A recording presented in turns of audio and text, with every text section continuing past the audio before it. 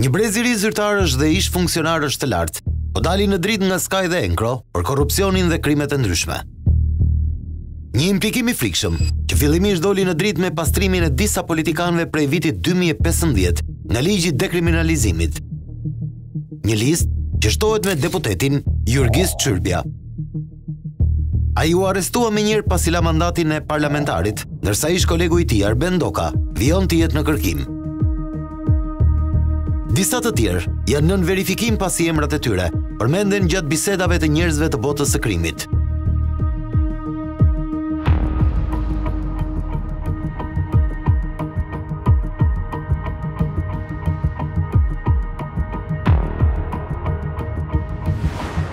Nga dita në ditë, mira biseda në aplikacionet SKY dhe Enchro po tregojnë bashkëjetesën më të pabesueshme, atë mes disa përfaqësuesve të ligjit, protagonistëve të krimit dhe politikës. Por, deri ku ka shkuar krimi? A janë rekrutuar disa përfaqësues të sovranit?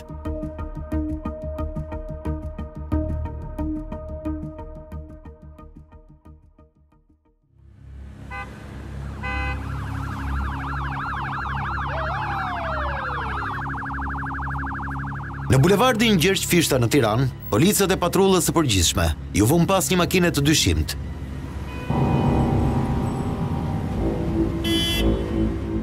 Ishte ora 22 datës 18 janar 2021. Ende pa kryer testin përmes dragerit, policët kuptuan se shoferi ishte i dehur.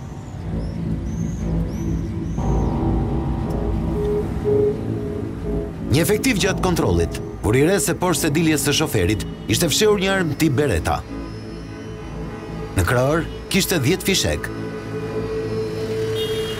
Me hyrjen e mesnatës, teksa analizat e alkolmatësit vërtetuan dyshimet për drejtimin e një mjeti nga një shofer i dehur, një oficer krimesh firmoste urdhrin e arrestit për armbajtje pa leje dhe drejtim automjeti në gjendje të dehur. Por siç punonin agjentët e thjesht për të dërguar në qeli një të dyshimt, dikush tjetër nga një lokacion i panjohur, mbase ishte i shpallur në kërkim, po ju binte telefonave për ta liruar. Ai po përdorte aplikacionin SKY si shteg komunikimi.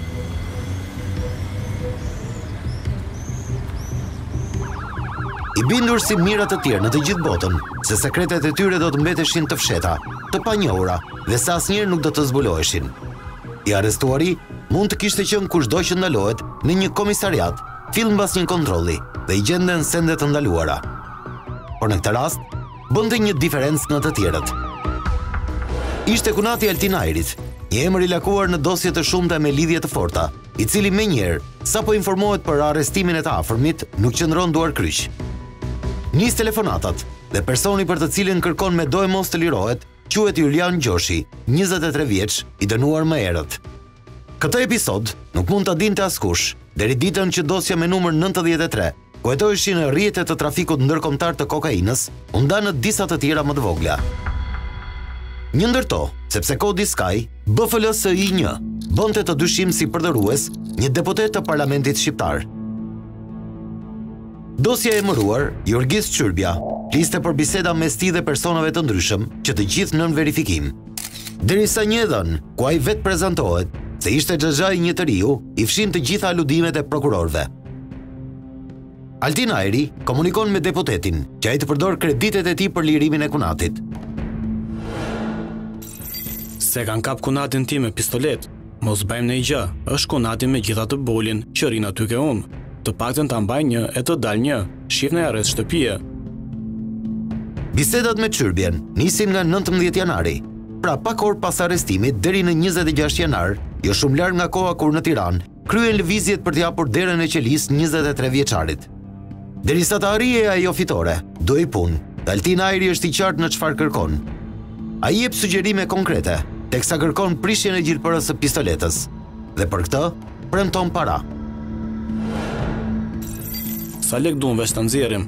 Më fol direkt, se duan kapur tani, se mos bëjmë provën, japim 10 euro veç na e prish atë mroklën, se ai marr qega veç për gishtat, se po marrove ti, s'kam kujt me i thanë më, veç me prish gjilponën.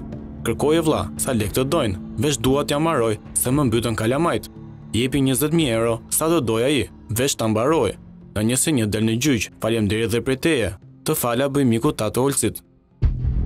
Arben Ndoka ka shërbyer për mbi 2 dekada në drejtorinë e marrëdhënieve juridiksionale me jashtë, një eksperiencë që ka bërë të kuptoj mirë fiet mes krimit dhe zyrtarëve. Ai thot me këmbgulje se eksponentët e krimit të organizuar kanë synuar për rekrutimin e përfaqësuesve të shtetit. Madje nuk kanë nguruar të ofrojnë edhe në punës të thjeshtë, tek të cilët kanë investuar për të kapur pozicione kyçe në të ardhmen. Këto investime largpamëse të krimit janë parë fillimisht te grupet kriminale të fjerit.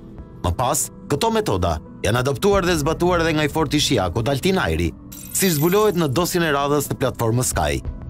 Krimi ka përparuar dhe ka përfaqësuesit e vet në organet legjizlatuese, sikurse në organet e policisë, prokurisë, gjyqësorit dhe të politikës, sikur po themi, ose sikur po i referohen në rastit konkret ish deputetit Çyrbja. Në shumë raste krimi, duke qenë se përfaqësuesit e tij në shumë raste ishin të diskredituar publikisht, morën kurajën të fusin të fëmijët e tyre në përfaqësuesit e sovranit.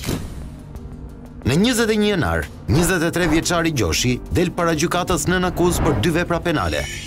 Por ai nuk merr arrest me burg pa fat, sipas praktikave të ngjashme. Prokurori kërkoi mbajtjen e tij 45 ditë në paraburgim, derisa të dilte akte ekspertiza mbi armën. Gjykata vendosi ta lërë të riun vetëm 21 ditë në qeli. Oficerët e policisë, të cilët shkojnë, janë personat e parë të cilat shkojnë në vendngjarje. Janë personat të cilët kanë aftësinë dhe mundësinë për të orientuar drejtimin e hetimeve. Ata kanë mundësinë që ato prova materiale që gjenden mund t'i fshehin nëse marrin direktiva. Është një sëmundje e vazhdueshme që dikush që është bërë titullari një strukture vendore në komisariat apo drejtori për fat keq është ulëritse në fakt, po në shumicë rastesh janë ata kryesorët që e prishin mendjen e ngjarjes duke mos respektuar rregullat e hyrjes dhe daljes në një vend caktuar. Ngjarje shpesh herë ndodhin gjëra të tilla që janë kontestuar për manipulime tjera. Nga ecuria e vetëm këtij gjyqi, Inside Story konstaton se në vijim, policia shkencore konsideron armën të rregullt për qitje. Këtu ndryshon statusi të dyshuarit. Disa ditë më vonë, në 10 shkurt, rëndohet situata e tij. Gjykata e kthen nën masën në arrest me burg. Pastaj kemi ato raste klasike, kemi pas arrestet të Institutit Policisë Shkencore, laboratorit, kur i kanë ndruar gëzhojan, i kanë thyer gjelpërën, po këto janë raste që kanë ndodhur disa herë për edhe arrestuar ato punonjësit e policisë. Pavarësisht faktit që këto biseda do verifikohen dhe do shikohet vazhdimësia e këtij procedimi duke akumuluar dhe prova të tjera, por vetë fakti që një person i cili është në kërkim dhe një person i cili konsiderohet me rrezikshmëri të lartë shoqërore, fakti që ai ka komunikime me një deputet të Republikës së Shqipërisë absolutisht është një rast i rëndë. Kemi raste gjyqtar prokuror të arrestuar, madje kemi 2 raste vetëm flagrancë, nga prokuroria e krimeve të rënda dhe nga prokuroria e posaçme, një gjyqtar në Lezhë që u kap duke hudhur ato parat në tualet, dhe një gjyqtar i civiles të Tiranë për një çelje tragjikimie që u kap i biri duke marrë lekët, por që ishin tavolinë me babain. Po nuk kemi rast që tjeti vëdëntuar, megjithëse flitet edhe ka dyshime që gjyqtar marrin para për të dënuar një njeri edhe të pafajshëm pa provë, pagun pala tjetër. Pritja e të kërkuarit zgjat 11 muaj, kohë gjatë të cilës pashikujve të gjykimit ju shtohen raporte shtrimi në spital për shkak të infarktit akut. Mendimin e personave ende nën verifikim, ai siguron raporte favorizuese, njëjtë me skemën e lirimit të parakohshëm të mjaft njerëzve të botës së krimit. Familja e tij përdoret si rrethan lehtësuese, teksa në gjykat thuhet se gëzojnë respekt në shijak. Dosjes i bashkangjiten raporte mjekësore të babait të smur. Me këtë argument, gjykata nuk e dënon me burg, por urdhëron lirimin e menjëhershëm me kushtin e vënies në provë për 3 vjet. Një pjesë e madhe e personave dalin nga burgu duke pas parasysh gjendjen e rënduar shëndetësore. Praktika ka treguar që nuk është përdorur njëri standard për raste të ndryshme. Ka pasur raste që nga ana e policisë shkencore na ka ardhur referimi që nuk duhet qëndroj në burgim pasi jeta e tij rrezikohet po të vazhdojë qëndrojë në burg. E vërteta është që gjykata ka vendosur që ai të vazhdojë qëndrojë në burg dhe pas 2 muajsh ka humbur jetën dhe asnjëri nuk ka mbajtur përgjegjësi krimi në mënyrë metaforike, po e them, ose në thonjza, është shumë avantgard. Ka përparuar shumë, aqsa ka fituar të drejtën e qytetarisë. Pak njerëz të ndershëm ka këtu dhe inteligjencë, po zgjedhin krye rrugaçin, krye banditin, që e çojnë në krye të përfaqësimit të pushtetit lokal, mos them dhe në krye të sovranit. Kur një zyrtar i bën duart pis me para korrupsioni, ai është i shantazhueshëm. Krimi i shndron zyrtarët e shtetit në vasal, duke i bler apo shpërblyer në forma të ndryshme. Këtë e dinte mirë edhe Altin Ajri. Siç konstatohet në materialet e dosjes hetimore, ai tregoi i kujdesshëm të shpërblente zyrtarët e institucioneve ligjzbatuese. Format e shpërblimit material ishin nga më të ndryshmet. Për atë mikun tat që pate shkuti, po të them takoje, thuj faleminderit dhe me birë masa t'i bënja 2 kostume e t'ja qosh, po për zotin është porosia e shefit. Gjatë kohës që i forti Altin Ajri merrej me çështjen e Kunatit, mes Shijakut dhe Tiranës, duket se po ndodhin shumë gjëra. Nga ana tjetër, janë personat e shpallur në kërkim që duhen informuar nga lidhjet e tyre në politikë dhe institucione. Një ndër lidhjet e tjera të fortit të Shijakut, Altin Ajri, rrezikonte ekstradimin. Ndërhyrjet bëhen për të ndikuar tek Ministria e Drejtësisë, që është institucioni i cili pret çdo shkres me vendet partnere përmes drejtorisë së marrëdhënieve jurisdiksionale me jashtë. Kërkesa ishte të vënohej sa më shumë përcjellje e dokumentave. Pula je, jam je, o vëlla, e ka ndalu shokun qa mund bëjmë në i gjë, me avënu letrat e kudion. Fol me gjush, e cel, e të luajmë fort. O vëlla, shif të bëjmë të mirën, ne e dim që janë kot këto. Po Ministria e Drejtësisë e ka në dorë, ajo i çon letrat, shif mos ja vënon letrat nga Inter. Ende nuk dihet se cilët janë personat që shkruan me shkurtime të tilla si gjush apo cel. Mbasi ky episod vazhdon në hetim nga SPAK. E qartë është që ndërhyrja synohej ose në Interpol Tirana ose në Ministrinë e Drejtësisë. Për vetë faktin që është një qytet i cili ku ndodhet deporti më i madh në Republikën e Shqipërisë, mendojmë që interesat e grupeve kriminale janë mjaft larta në këto zonë. Dhe për këtë arsye grupet kriminale në Durrës kanë qenë në vazhdimsi dhe kanë ndikuar në vazhdimsi për politikën. Po ajo që është çik më problem është ajo e ekstradimit, se atë informacione ka kryesisht prokuroria e përgjithshme. Ato nuk vijnë tek policia. Policia thjesht ekzekuton. Ato shkojnë tek drejtoria për marrëdhëniet me jashtë jurisdiksionale e prokurorisë së përgjithshme. Prokuroria e përgjithshme ja çon prokuroria, delegon prokurorisë së rrethit dhe prokurori urdhëron policin të kryejë arrestin për efekt ekstradimi. Nëse Çyrbja ka pas informacion për ekstradimin dhe ka marrë informacion jo nga policia, por e ka marrë më lart. Sikurse dhe me vendet e tjera europiane, depozitimi i instrumenteve ka të bëjë me faktin e vendosjes së Ministrisë së Drejtësisë si autoritet qendror. Pastaj më pas Ministria e Drejtësisë ja kalon këtë ndihmë të kërkuar nëpërmjet prokurorisë, autoritetit kompetent.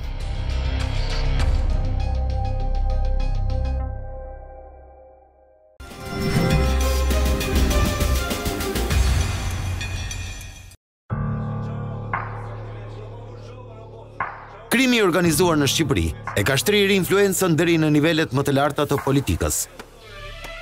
Kjo del zbuluar në dosjet e zbardhura deri sot nga platforma SKY. Në fashikujt voluminoz, zbardhen biseda të shumta, ku flitet për zgjedhjet, fushatat elektorale apo ndikimet për kandidatët. Qasja e tyre fillon që në organizimin e fushatave elektorale, ligjin elektoral dhe qasja e tyre dhe detyrimet e funksionarëve të lartë kërkëtyre janë shumë të mëdha. Është një qasje që në jerin gjanë edhe asaj qasjes Escobarit në Kolumbi. Unë nuk mund ta them që krimi e ka bler policinë. Kanë shfrytzuar pikërisht premisat e njerëzve të caktuar, etja për të tamam siç është një pjesë e mirë e shoqërisë me të gjithë plagët, me të gjithë mirat e të këqijat e veta. Përdoruesi i kodit BFLSI1, që dyshohet se është deputeti Jurgis Çyrbja, komunikon me një person që mendohet se është Edmond Koçi. Ky është një prej personazheve më të njohur të botës së krimit në Durrës, i njohur me nofkën Mon Çekiçi. Do jem avokati ju e mbrojtës në çdo zyrë shtetërore që u tentohet të bëhet padrejtësi. Është fillimi i marsit, një muaj para se shqiptarët të drejtohen kutive për zgjedhjet parlamentare të 25 prillit. Koçi tregohet optimist, mbasi është investuar tek persona të tjerë që Çyrbja të ishte kandidat për deputet në listë. Aty kom ngul që ka biseduar që Çyrbja të mos ishte i shtati për të rendite i pesti në listë.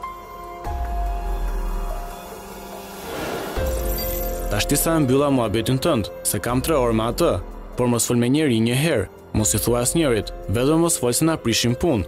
Bëj sikur s'di gjë, se ja kërkova personalisht. E duan këtë gjë i thash përveç se duan të gjithë. Do ju çoj ashtu tha, normal, ti i pesti, liri i shtati.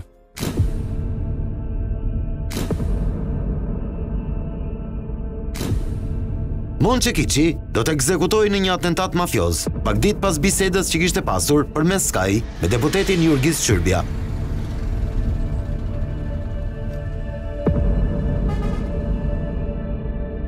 Ajo që përbën fakt është ngjitja në listë të Çyrbes, jo në vendin e 7, siç kishte premtuar Çekiçi, por në vendin e 3 për te pritshmërive. Okej, rrofsh je i madh, rrofsh dha. Jo, Rozhlla, na ngritë morali se na kishte ikë mendja. Lista e bërë publike në atë kohë tregon se Jurgis Çyrbja u renditi treti në garën për deputet, ndërsa personi që flitet si liri dhe që dyshohet se është deputeti, Ilir Ndraxhi, renditet i pesti. Krimi është lënë një terren shumë i madh dhe paratë e krimit janë shumë fishuar. Këto para shumë shpesh kthehen në blerje votash dhe pak a shumë përfaqësuesit e krimit këtu po bën si mëkëms ose si përfaqësues të drejt për drejt sovranit. Përkundër këtyre komunikimeve në SKY ish deputeti Durrësit vazhdon të mbajë qëndrim mohues. Ai këmbgul se nuk ka përdorur kurrë në jetën e tij aplikacionin SKY. Pavarësisht pretendimeve të tij, hetuesit janë të bindur se kanë prova të mjaftueshme që vërtetojnë se pas bisedave inkriminuese me njerëzit e krimit, qëndronte pikërisht ish deputeti Jurgis Çyrbja.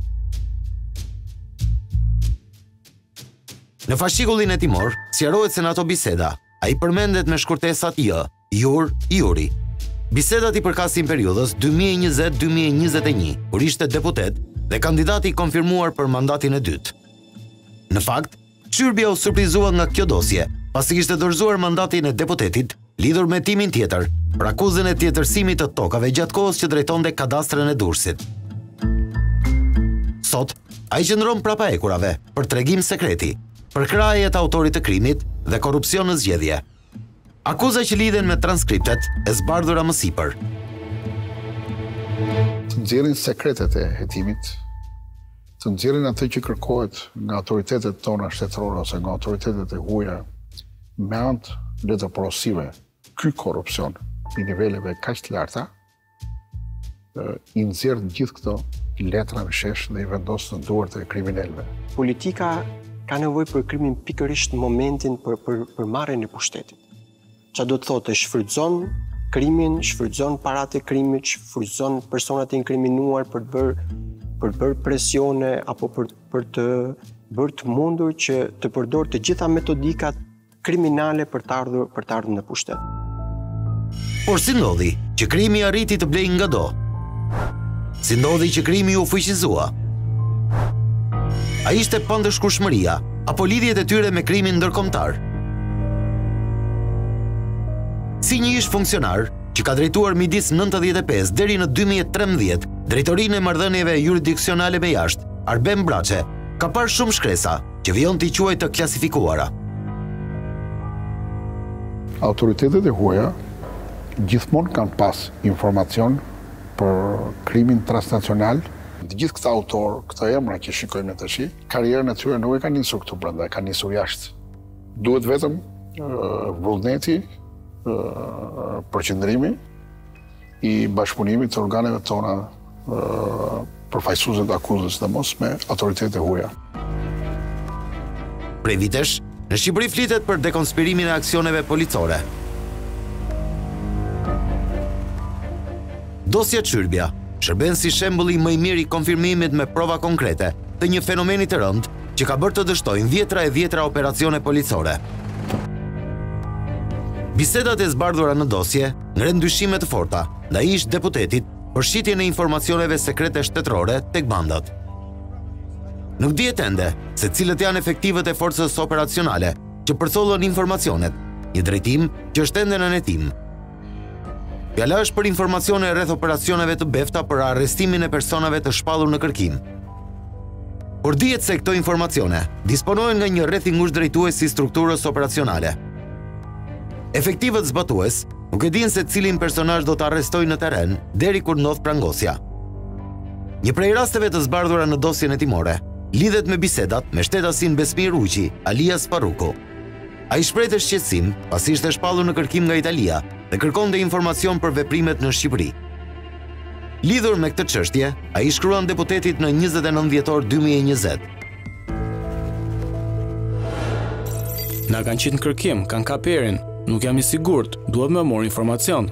Kuptoj, okej se e marrun. Dëgjo, do ma shohësh emrin, të jap timin e në të visit, Besmir Uqi, Jurgis Çyrbja. I forti Besmir Uqi siguron informacionet e vlefshme për 24 orë. Ai merr përgjigjet nga ligjvënësi që informon për akuzat konkrete që kanë bërritur nga shteti italian. Duke qenë në dieni për aksionin e pritshëm policor, Besmiri u fsheh dhe nuk u bë i mundur arrestimi i tij. Vlla, të kanë ardhur andej, organizat kriminale, trafik. Për këtë joshje dhe influencë kaq të madhe që bëjnë grupet me fuqi shumë të madhe, grupet kriminale, me një fuqi shumë të madhe ekonomike, që jo vetëm për punonjë të caktuar, por për struktura të niveleve më të larta, të mbrojtura, të monitoruara, të filtruara, dhe përsëri depërtojnë. Unë nuk mendoj se kjo është masive. Ngjarjet e fundit që ka ndodhur si me procesin e metamorfozës, po ashtu dhe me çështjen e Jurgis Çyrbjes tregon faktin që brenda në policinë e shtetit ka persona të cilët frenojnë vazhdimin e mëtejshëm të hetimeve apo përpiqen të shmangin përgjegjësinë penale apo kapjen e personave të inkriminuar. Të fortët e Shiakut ishin në dieni të çdo lloj lëvizje të strukturave policore në zonën e tyre të influencës.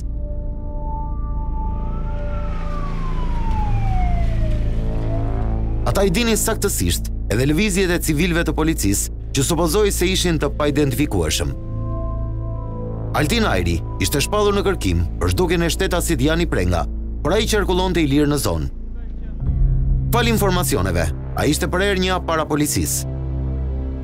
Lidhja që kishte Altin Ajri me Jurgis Çyrbjen kishte mundësinë që t'i siguronte atij që të parashikonte çdo veprim nga ana procedurale, si nga ana policisë, po ashtu dhe nga ana e prokurorisë, cili ishte duke sjell shmangjen e tij apo duke i paraprirë gjitha veprimeve që mund të vinin nga organet ligjzbatuese. Nëse transkriptet e zbardhura janë të vërteta, shoqërohen me prova nga dosjet dhe kanë si përdorues real të identifikuar nga prokuroria. Kuptohet që Çyrbja nuk është rast i veçuar. No comment, nuk kam koment. Në dosjen e bujshme Toyota Yaris, që lidhet me bllokimin e 3.4 milionë eurove në portin e Durrësit, shfaqet emri një tjetër deputeti. Siç bisedojnë të dyshuarit, personi që do t'i ndihmonte për të ndërhyrë tek një punonjëse pa bindur e gjykatës, quhet Yusuf Çelaj. Verifikimet e prokurorisë identifikojnë se ky shtetas është deputeti Yusuf Çelaj, i cili kur u pyet nga SPAK u shfaqi i çuditur, kundërshtoi çdo gjetje dhe i mohoi të gjitha. Çfarë ishte të zgjidhur? Person në hetim? Por çfarë thon për deputetin në SKY? Bisedat lënë të kuptohet se zyrtari e pabindur në gjykat mund t'i bindej vetëm dajës së saj deputet. Po ajtia si e ka emrin, me qënëse është mbesa i Yusufit. Nuk e di si e ka emrin. Të pyesim direkt më mirë me qënëse është mbesa i Yusufit. Kam një shok, kam marrëdhënie me Yusufin, Bernard Caushi, i themi këtiti tot Yusufit, por dua emrin e ajtis. Shko thuaj një herë. Nuk dihet nëse personi përmendur me emrin Bernard Caushi është i njëjti që dikur ka shërbyer si drejtori i policisë së Tiranës. Ky zyrtar u largua nga kupola drejtuese pas rotacionit politik të vitit 2013. Pavarësisht rolit që mund ketë pasur secili personazh, është fakt që nënpunësia e gjykatës refuzoi të trukojë shortin. Duhet të marrim një përgjigje që të shohim mundësitë të tjera. S'kemi më as shumë kohë, edhe 8 ditë kohë na ka mbetur. Të takoj, ajo u dorëzua, se bën dot. Dosja Toyota Yaris çoi prapa ekurave edhe ish kreun e prokurorisë së Vlorës, Aurel Zarka. Dyshimet janë edhe për të tjerë politikan apo njerëz të drejtësisë, për të cilët ende po bëhen verifikime. Zbardhje e bisedave në rrjet po nxjerr zbuluar edhe implikimet korruptive në mjaft dosje të tjera. Dosja Toyota Yaris është nga më të nxehta, për mua është më e nxehta. Nuk citohen vetëm politikanët, deputet apo ish ministri i brendshëm. Episodet të cilave u referohet avokati Qafa bëjnë fjalë për disa transkripte, ku dy persona përdorues të SKY flasin mes tyre për një takim të mundshëm me këshilltarin e ish ministrit të brendshëm Taulan Balla. Në bisedën që i përket marsit të vitit 2020, bashkëbiseduesit thonë se duhet folur për policët që janë në krahun e kundërshtarëve. Po ashtu, emri i politikanit përmendet edhe në shkurt vitit 2021 në një tjetër bisedë mes dy përdoruesve të SKY të paidentifikuar. Njëri prej tyre citon se ishte informuar nga një person i tretë për takimin e ish ministrit të brendshëm me persona të caktuar në kompleksin e njohur Fish City në Elbasan. Kjo nuk kuptonte favorizime të caktuara. Në atë bisedë citohet sërish personi i tretë që u thotë se nuk duhet të shkonin te kompleksi i njohur, pasi politikani shqetësoi nga fakti se aty binte në sy të mjaft zyrtarëve socialistë. Aty përmend edhe prokuror, madje prokurorisë krimeve të rënda. Djenin tim është i dosje që nuk përfundon vetëm tek drejtuesi i prokurorisë Vlorës e tek ish oficerja policisë gjyqësore të krimeve të rënda. Radovan Çela ishte avokati Alfred Vladit, Elviz Vladit dhe Alban Molla Ymerit. Në bisedën e parë të transkriptuar mes avokatit dhe një oficere të policisë gjyqësore të shpallur në kërkim, të dy flasin për aplikacionet e enkriptuara. Tani kemi chatin ton personal, u bëm si një sit guerrilla. Vetëm ne të dy e kemi kështu chatin. Gjithë të tjerët kanë atë modelin tjetër që ka rel. Si quhen ata? Ka edhe një tjetër që e kanë kështu. Ai quhet Enchro. Deri më tani prokurorët e posaçëm i kanë pyetur të gjithë ata që ju përmenden emrat, për shkak të mospërputhjes mes provave të mbledhura dhe asaj që flasin të dyshuarit në SKY në përndjekje për mbylljen e dosjes së Vladve. Po ashtu, dosja bën fjalë edhe për tentativat për të shpëtuar nga hetimi pasuror asetet e të fortit e Elbasanit, Suel Çela. Bie në sy se mes komenteve të dy bashkëbiseduesve që janë në kërkim dhe me masa arresti në mungesë, ata lakojnë emrin e gjyqtarit që dëshironin ta kishin në çështjen Toyota Yaris. Si ilustrimi i veçorisë së gjyqtarit në fjalë që përmendin vendimarrjen e tij për një politikan dhe që bëhet fjalë për Lulzim Bashën. Basha kishte patur një hetim të stërzjatur në prokuroritë e kryeqytetit prej 2018-s. Çështja ndaj tij dhe dy demokratëve të tjerë, njohur publikisht si dosja e lobimit rus, përfundon në gjykat me një grup hetimor të përçar që kërkoi gjykimin e Bashës për akuzën e falsifikimit. Akuza e pastrimit të parave u pushua. Gjykata e pushoi akuzën ndaj Lulzim Bashës dhe dy demokratëve të tjerë në datën 13 janar 2020. 5 ditë mbas këtij verdikti, në 18 janar, dy folësit komentojnë për gjyqtarin se sa i shpenguar ishte ai. I plasi gjyqtarit, ai nuk e që tek pafajësia e Bashës. Janë mësuar gjyqtarët e Tiranës. Çudia më e madhe 3 ditë zjat. Gjithë të kohë që ka lullzuar trafiku i influencës, korrupsionin dhe krimi i organizuar, do duhet po një kohë kaq e madhe sa të zbrapset dhe një sforcë shumë e madhe dhe një angazhim shumë i madh. Dhe angazhimi i parë do të jetë angazhim politik.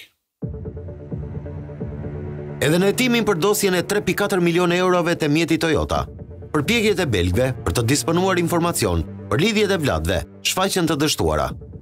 Ata kishin dërguar letër porosi në 2020 me kërkesë për përfitim të dhënash, që nga numri i telefonit avokatit të tyre, adresa e shtëpisë e nëse do të ishte nevojshme, edhe informacioni klasifikuar përmes shish.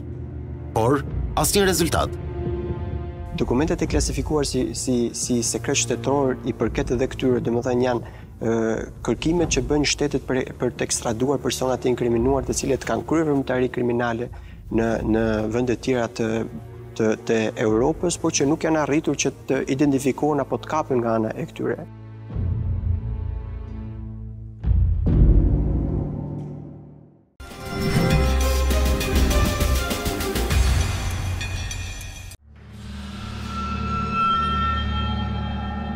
Në fraksionet e dosjeve SKY, gjykata e posaçme e vendos tekstin tek gjetja e provave të themelit që duhet u bashkangjiten komunikimeve për të ndërtuar një hetim te çdo dyshimi të arsyeshëm. Nga ana tjetër, nëse janë të përdorshme bisedat e sjella në Shqipëri, me letër porosi përmes agjensive ligj zbatuese të huaja për spakun dhe deri në gjykatën e lartë, që është shprehur në çështjen metamorfoza, ato janë të lishme. Ka një vendim gjykatës lartë, por ka dhe i praktik që është vendos nga gjykata e Brukselit, ka një nga ajo e Milanos që janë njohur këto, dhe ka një vendim gjykatës Europiane Drejtësisë, thotë që çdo provë e marrë nga SKY duhet të jetë konform kodit procedurës penale të atij vendi që do ta përdorë atë si provë. Nuk janë provat vetme, duhet marrë në kompleksin, siç duhet analizohen gjithë provat. Teoria e pranimit provave është një veprimtari komplekse dhe ato bëhen harmoni me njëra tjetrën. Prokuria posaçme po përdor në mënyrë të kufizuar, pasi besoj që ka burimet mjaftueshme për të pasur akoma persona të tjerë dhe të inkriminuar dhe të arrestuar. SKY ka informacion që ka 10.000 përdorues shqiptar, por kryesisht janë ato që kanë përdorur për trafiqin ndërkombëtar e kokaine. Ajsa janë të informuar për kundërshtarët, ndërhyrjen që do të bëjnë te funksionarët e drejtësisë, po aq janë të interesuar njerëzit e krimit edhe për politikën. Në vitin 2020, Bajrat e Shkodrës, në bisedat me biznesmenin Arben Ndoka, lakojnë emrat e ish-ministrit Ilir Beqaj dhe ish-deputetit të zonës, Luan Harusha. O vlla, fol me Luanin se ashtu na u bë si interesant. I ka mund tana thot, e nuk kam nevojë për kënd. A ke fol gjati me të? Jo se ka problem, por po prish punë. Tuaj të mos shkojnë në takime pa i thënë ne. Ka takime Ilir Beqajn të mërkurën. Don me mbledh kryetarët e partive me i çu tek ai. Por hajde e thrasim një herë, ne dhe të flasim me të. Tuaj të mos shkojnë në takime. Thirrë një herë ti dhe thuaj kush të ka thënë me bo takime. Nëse po vi vet, e flasim me ta. Por nuk mbaron me kaq. Në biseda sugjerojnë që t'i bërtasin fort deputetit. Pra biseda që lën të kuptohet për nënshtrimin e politikanit që përbën skandal më vete nëse vërtetohet. Bërtiti fort se është duke menduar të na anashkaloj. Me 131 vota pro, ju ftoj gjithve të duartrokasim, u qua dhe doktori. Ligji mjaft i debatuar i dekriminalizimit ka prekur rreth 600 funksionar nga viti 2015. Mes tyre politikanë dhe zyrtarë të niveleve të ndryshme që rezultuan me probleme penale në të shkuarën e tyre. Problemet ishin të natyrave të ndryshme, nga shoqërimet në policin vendase apo të huaj, arrestim, dënim penal për akuza nga më të rëndat tek ato më të lehta. Sipas të dhënave të Institutit të Studimeve Politike, të paktën 100 zyrtarë të niveleve të larta humbën postet e tyre nga efektet e ligjit. Në këtë listë nuk bëjmë përjashtim as deputet, që humbën mandatin si Dashamir Tahiri, Shkëlqim Selami, Aqif Rakipi, Ledion Raovica, Armando Prenga dhe Arben Ndoka. Të tjerë si Mhill Fufi, Artan Gaci dhe Omer Mamo, dhe në shenjat e gishtrinjve me kërkesë të prokurorisë. Kryebashkiak të sapo betuar, humbën detyrën apo u dënuan më pas për akuzën e falsifikimit, mbasi kishin fshehur të kaluarën problematike jashtë Shqipërisë. Krimi është intensifikuar shumë. Pra, janë rritur për masat e krimit. Krimit transnacional nuk njeh më kufi tash. Drejtësia duhet ta parashikonte këtë ose përfaqësuesit e autoritetit drejtësisë, sidomos Ministria e Drejtësisë, e cila është palë në këto negociata për nënshkrimin e akteve bilaterale ndërkombëtare. Ligji për pastërtinë e figurës shpeshherë përdorej në luftën politike dhe për akuza të paprovuara. Prokuroria nëse gjente të dhëna, niste një proces verifikimi nëse deklaruesit kishin dhënë informacione të sakta për të shkuarën. Ndryshe funksionon me zbardhjen e aplikacionit SKY, që ndihmon në çeljen e një procedimi penal të menjëhershëm në momentet e identifikimit të përdoruesit. Janë të shumë emrat që dyshohet se kanë përdorur SKY apo përmenden në biseda mes bandave. Por deri sot, si përdorues real sipas PAK, janë vërtetuar 2 ish-deputetët Jurgis Çyrbja dhe Arben Ndoka. Ky i fundit në arrati për 6 akuza të rënda. Vrasje mbetur në tentativë ndaj Alex Ndrekës, sigurimi i kushteve për të eliminuar Durim Bamin si dhe grup kriminal. Nuk është e largët koha kur Arben Ndoka ishte deputet i Partisë Socialiste dhe mbasi doli në dritë, e kaluara e tij prej dekriminalizimit, ai publikoi një tjetër letër ku sqaronte pozitën e tij, duke u vetë konsideruar si një i dënuar nga fati. E di edhe vetë se çfarë filmi pabesueshëm për jetën reale mund t'ju duket kjo që po tregoj, po kjo është thjesht e vërteta dhe vetëm e vërteta ime që betohem në jetën e të dyja vajzave të mia.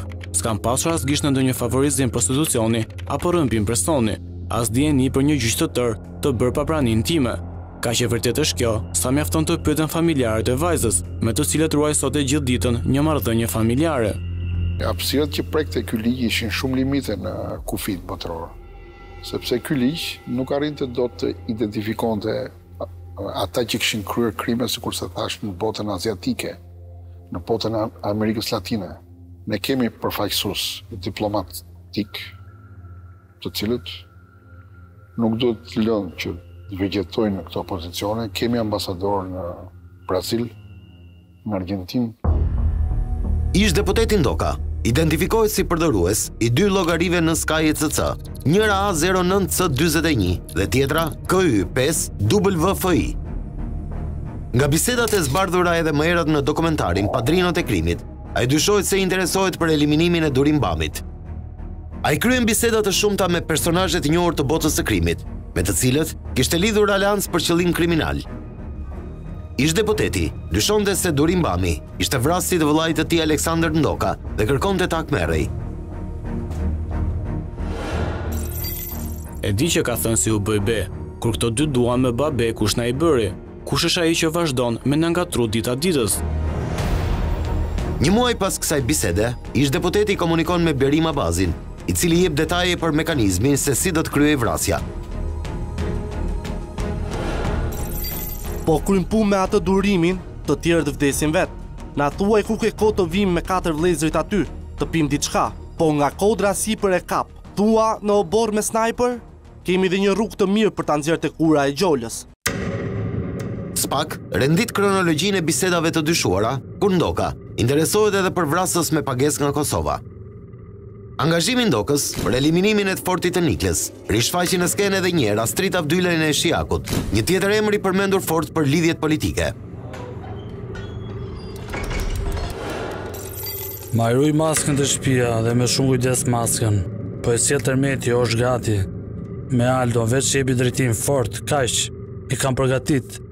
Gjona nesër jepi drejtim, merr penga të organizoj i ke kamikaz.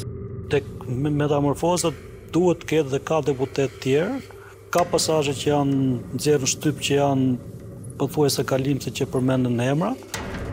Inside Story konstaton se deri më tani janë shpallur në Shqipëri nga gjykata e posaçme 109 masa sigurimi personal. Vendimet janë aprovuar, të bazuara edhe në letër porosit franceze, që identifikuan përdorues të cilët kryen krime të ndryshme dhe i tregojnë ato në platformat Enchro dhe SKY Zbardhen. Këtu përfshihen Metamorfoza 1, me ish prokuror të arrestuar dhe ish drejtori në operacionales. Mëtej SKY radhës, që evidentoi 11 masa arresti, midis të tjerash edhe shefin e policisë së kombinatit. Dosja e grupit Çopja në Elbasan me 30 masa sigurie. Edhe në këto fashikuj, del emri një gjyqtare identifikuar si pajtime fetau me 2 zyrtar policie. Operacioni më i madh në fraksionet Metamorfoza ishte ai që në mes 50 emrave të njohur të botës së krimit, goditi edhe ish deputeti Ndoka. Befasil nuk mund të ishte sepse është një person që ka akuzuar drejt për drejt një politikan të lartë i cili sot ndodhet i arrestuar për vrasjen e vllait të tij që ka gisht. Me ato që kemi dëgjuar dhe kemi informacion, pasi ishte personi që ishte kundër atyre politikisht në qarkun e legjit dhe ishte një person që kishte vota në atë qark, edhe se ishte familje madhe dhe me shumë vëllezër dhe kishte ndikim në zonë dhe merrshin vota. Arben Ndoka nuk është rrethuar nga krimi. Arben Ndoka ka pas një merak tim për gjetur vrasësit, ata që kanë gjetur qitësit që kanë qenë në rastin e vllait të tij, për cilët ka provat e tij personale, jo se janë prova ligjore, që kanë gisht në vrasjen e vllait të tij, që ka qenë porositur nga politikan të lartë. Duke pas parasysh bisedat që po dalin nga SKY Enchro janë në fakt faktet e cilat në bisedat e përditshme persona diskutohet nëpër tavolina. thjesht këto biseda që po dalin dhe këto verifikime që po bëhen janë realiteti shqiptar, që është sot dhe që ka ekzistuar. Ata që janë me kartel të kuqe në Interpol, është e sigurt se një ditë do të bie në pranga. Historia ka treguar se asnjë arrati nuk zgjat përgjithmonë. Derisa bosët e dosjeve SKY të vijnë në pranga, prokuroria vijon të hetojë implikimin dhe lidhjet e zyrtarëve të tjerë. Kreu i prokurorisë së posaçme, Arben Ndoka, oli bindur se komunikimet në SKY kanë implikuar disa pushtete. Procedimet penale mbi SKY na dhanë mundësi të ekspozonim lidhjet e krimit të organizuar me politikën, me gjyqtarët, me prokurorët, me funksionarë të lartë të policisë, me përfaqësues të lartë të administratës. Të paktën nga dosjet e fundit të cilat janë dërguar për gjykim nga ana e prokurorisë posaçme, tregojnë që realisht hetimet janë kryer në mënyrën e duhur dhe veprimet janë kryer të sakta nga ana e oficerëve të policisë gjyqësore apo byros kombëtare të hetimit. Në kushtet kur lakimi i emrave të zyrtarëve të shumt nga të gjitha fushat bëhet më delikat për njerëzit e ligjit, juristi Arben Ndoka sugjeron rishikim të certifikatave të sigurisë që nga funksionarët e policisë deri tek përfaqësuesit e parlamentit. Kjo tregon që edhe të tjerë nuk e meritojnë atë certifikat. Personalisht kemi pas një proces gjyqësor me një kompani që përfaqësoi në gjykatë administrative të Tiranës, një kompani shqiptare që heq licenca për tregtim armatimesh dhe informacioni kishte ardhur nga shërbimi informativ i NATO-s. Dhe përfaqësuesi i Ministrisë Mbrojtjes që përfaqësonte juristi Ministrinë e Mbrojtjes thotë që nuk mund ta tregojë, është top secret, dhe asnjëri nga ne gjyqtar, sekretar, avokat nuk kishim certifikat sigurie, pasi asnjëri penez nuk ishte dashur ndër kërkonte certifikat sigurie. Dhe ai gjyq padia nuk u çel kurrë, nuk u shqyrtua kurrë, sepse informacioni ishte top secret dhe asnjë nuk kishte certifikat sigurie. Për ironi të fatit, shpesh kemi parë se si janë pajisur me certifikat sigurie njerëz që i kanë shitur informacionet sekrete të krimi. Nga ato që paralajmërohen, është e sigurt që ish deputeti Çyrbja nuk është as i pari dhe sigurisht as i fundit i dyshuar. Deri sot, janë zbardhur vetëm një pjesë e vogël e transkripteve në platformat SKY dhe Enchro. Në vijim, të tjera fraksione do të trondisin politikën dhe drejtësinë për implikimet e rënda me krimin.